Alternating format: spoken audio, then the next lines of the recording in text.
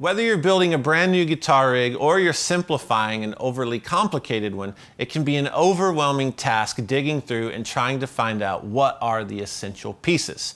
On today's episode, I'm going to share with you the building blocks of a well-rounded guitar rig.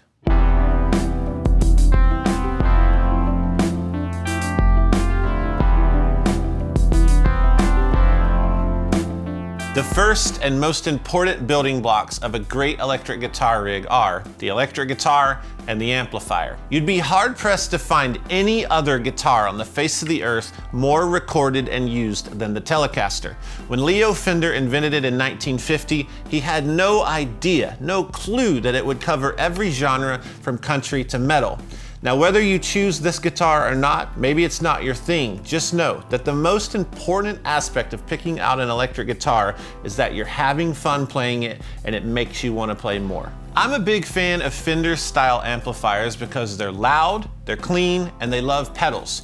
You usually get an onboard reverb and even a tremolo effect sometimes, and this is my old faithful Blues Deluxe. I've had this thing almost 20 years. I picked it up on the road in a pawn shop for a few $100s. It's been on so many tours, countless recording sessions, and I've even used it to design a ton of the JHS pedals. I can't recommend it enough, and you can pick up a reissue of that for $800, and I think you'd be in love. Another option is a Vox style amplifier. It's British, it's a little grittier, it's got a little bit more bite to it, but it's an excellent option and a ton of fun. Those come in about $700. So now let's get to what really matters, guitar pedals. You're gonna need to start with a good overdrive. And the purpose of a good overdrive is to give you the sound of a cranked tube amp without waking up your neighbors. And that's exactly why the Ibanez Tube Screamer was invented and why it's tried and true and used on so many pro players' boards. This is fundamental guitar 101, and you gotta have it. You gotta have a good overdrive. Here's another option that I really enjoy even more than the TS9. It's the Boss SD1W. It's the classic SD1 Super Overdrive that's been around for a long time, but they've updated it and added a second mode. I really enjoy this pedal. It's a little more versatile than that other green box. And another overdrive option is the Blues Driver, the BD2W. This is also from the Wazacraft line and has a second mode.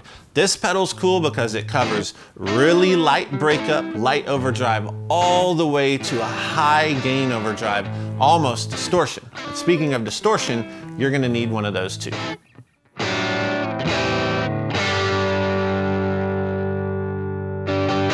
My favorite distortion pedal ever is the ProCo Rat.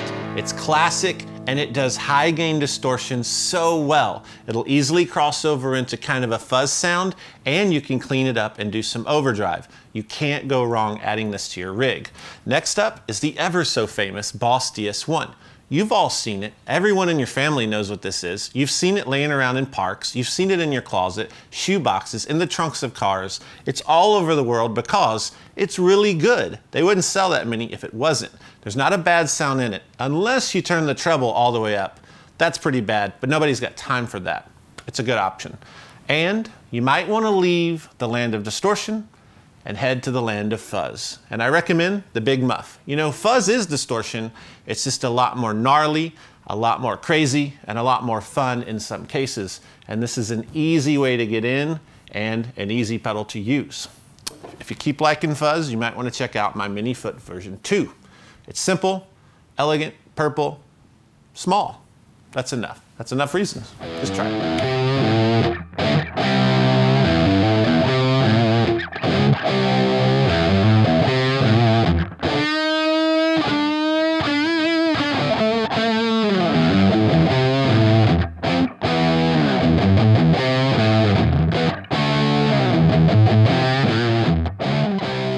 The next thing your guitar rig is going to need is some space. We're not talking about like, give me some space so I can think about my feelings. We're talking about reverb. Reverb's a big deal, and the amps I told you about, they offer reverb, but these pedals help you go beyond that and give you a much more ambient texture, and that's really useful in almost every genre of music. I like this Holy Grail reverb. It's really classic and hard to beat, and this new Fender Marine Layer reverb has a ton of options. Can't go wrong with either one.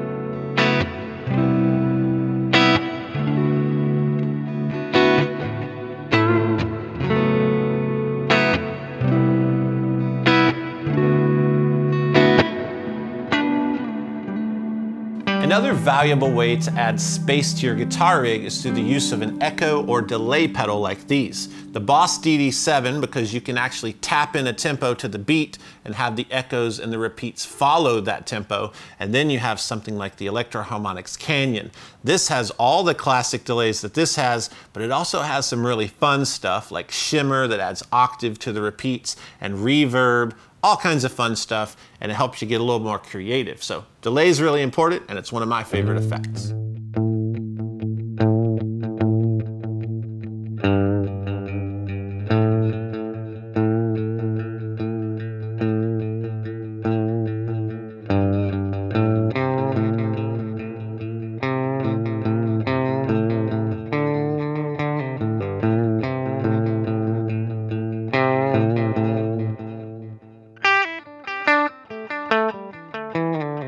Another really great effect that's used in almost any guitar rig is the effect called tremolo. Tremolo is basically the movement of your guitar's volume between quiet and loud in a rhythmic way. The Boss TR2 is classic, and I also make a little simple guy here called the Tidewater trim. They both do the job really well, and it just comes down to green or blue. What's your favorite color? Yeah, because if you play your favorite color, it's going to sound better.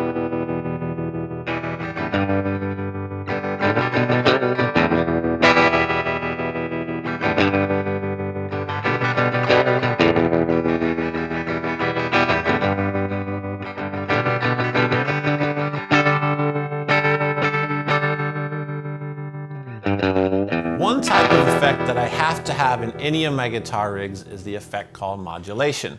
Modulation is a broad category, and it has within it a lot of different types of effects that you've definitely heard of. They all have one thing in common though. They modulate your signal. They cause some movement, a really beautiful texture underneath whatever your other effects are doing. And these are my absolutely favorite ways to modulate your guitar signal. The Blue Hippo by Way Huge and the Chorus CE2W by Boss. These are great examples of classic Bucket Brigade chorus. You've heard those tones on so many songs your entire life. Turn on the radio right now, you're probably gonna hear an analog chorus. Next up is Phaser. The Phase 90 is the most famous, and the Small Stone by Electro-Harmonix is equally well known and in a lot of guitar rigs. Phaser's a little more swishy and swooshy, you might say. It's not so clean and precise. It has a bigger sound and a bigger feel, and for some applications, it's just better. Next is my favorite form of modulation, the Univibe. I like it because it lives between phaser and chorus. It's like the best of both worlds, and I usually put it on the vibrato setting. The Voodoo Lab Micro Vibe is a classic, and the new Good Vibes by Electro-Harmonix is really good, and it has a lot of extra settings. And last but not least is the effect called flanger. Flanger is a type of chorus and kind of a type of delay. It's hard to explain, you don't need to know all the details, just know that this is cool. And if you turn the settings down, it'll pull off a chorus, but then you turn them up and it does the crazy flange sound. So you might kill two birds with one stone by adding a flanger, or you might not, but one of these modulation effects is a must for your rig.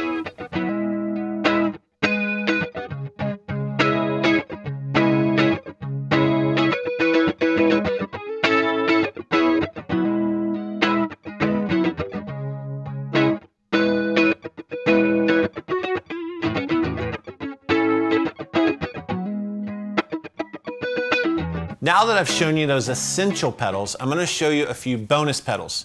But before I show you the bonus pedals, just buy a tuner. Nobody wants to hear you if you're out of tune. It's just a fact, I promise. Now, back to those bonus pedals. Bonus pedals are here to make us have fun with the guitar. When you hold a guitar, when you play it, when you're hearing the music you create, it all has to come around to enjoying it. And it's through that enjoyment that we keep on going. So these are for that purpose. Number one is the wah. Some might say it's essential. It's not for me, but I might get punched in the face by certain people for saying that, but I think you should try it. From Metallica to Shaft, there's a wah pedal in modern music. Now, the Micropog. It's an octave pedal. You can make your guitar have a bass guitar type element or a high-pitched frequency octave above your normal guitar playing. So, in other words, you can make your guitar sound a lot bigger than your normal guitar, and that's really cool, especially when you add distortion.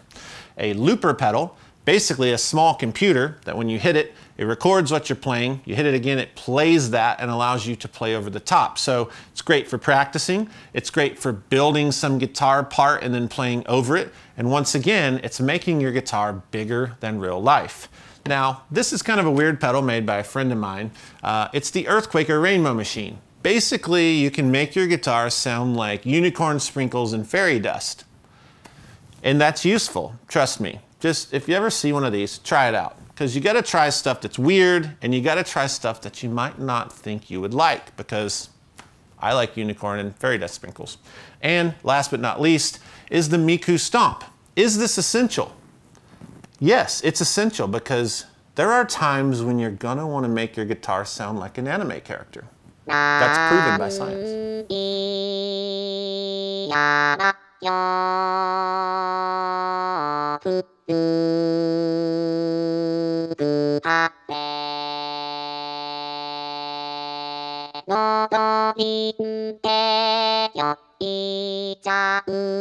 There's no point in showing you all these cool pedals if you don't go and create some music. With that said, I put together a pedal board and I'm gonna go make a song.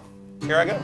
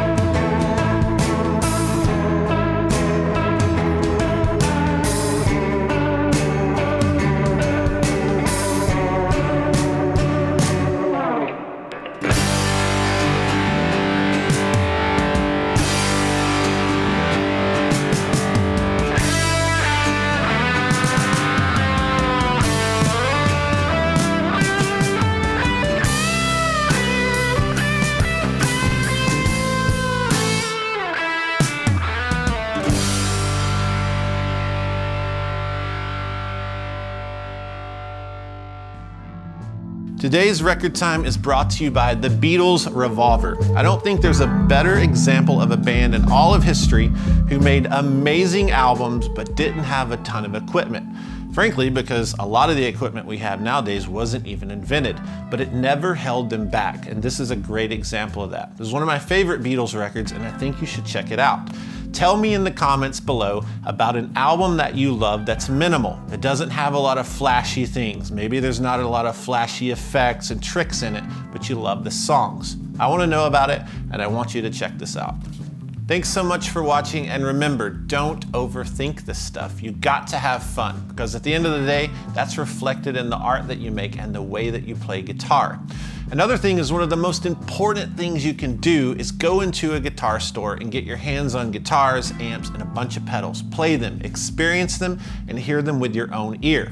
That's really the only way you're gonna learn. These videos are great, but until you get your hands on stuff, it's just not the same. So I encourage you to do that, no matter how awkward you might feel. In the description below, I've placed some links to my favorite pedal boards, my favorite power supplies, and cables. Those are things I didn't mention earlier, but they're important when you're putting a board together, and I think you'll find that useful. If you like this episode, hit like, subscribe to the channel, and hit the bell icon for notifications of future episodes. Until next time, have a wonderful day.